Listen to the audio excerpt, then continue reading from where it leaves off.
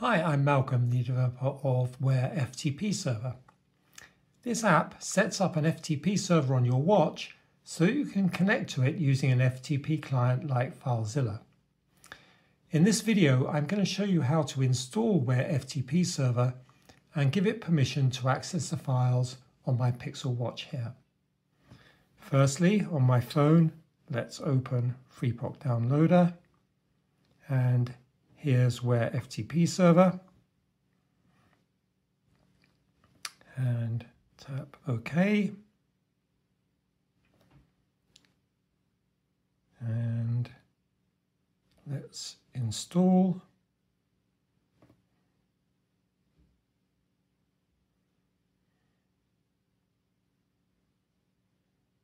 And success. Now we need to allow FTP Server to access files on the watch. Unfortunately, there's no user available permission to do this, so we'll use WearInstaller 2. Firstly, let's do some setup on the watch. So let's go to Settings, Developer Options. If you don't have this on your watch, just Google how to do it. It's very straightforward. And I recommend that you connect your watch to a charger and turn on Stay Awake when charging, as I've done here. Turn on ADB debugging and turn on wireless debugging. Now let's open WearInstaller 2. And if you haven't used the app before, there's some explanation here about how everything works in a video you can watch, but let's tap OK. And the first thing we need to do is make sure that the IP address of the watch is in the space provided on the home screen. So you can see the IP address is 192.168.1.222, and that's the IP address that I've put here, and we can tap Done. Now we need to pair the phone and the watch over ADB. So pair new device, and on the phone, pair with watch. And once again, there's some explanation here if you haven't done this before, but let's just tap Enable. And there's a space here for the pairing code and the pairing port. So the pairing code is 841315, and then a space, and then the pairing port, which is shown after the IP address.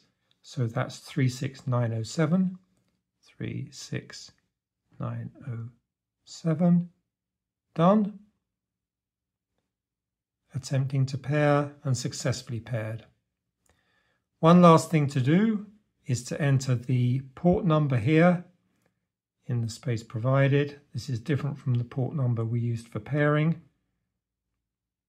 And 37945, and done. Now we're going to go to the menu and third-party apps permissions and FTP Server. And the watch and phone are connected over ADB, and we're going to send the command which gives the watch permission to access files. So we're done here. Let's turn off wireless debugging. Let's turn off ADB debugging. And we don't need Stay Awake when charging anymore. So in another video, I show how to use FTP Server to quickly and easily transfer files to and from your watch. I've included a link to that video below. You can find FTP Server, FreePOC Downloader, and WearInstaller 2 at my FreePOC website, and I've included a link in the notes below. That's about it for now. Thanks for watching, and see you again soon.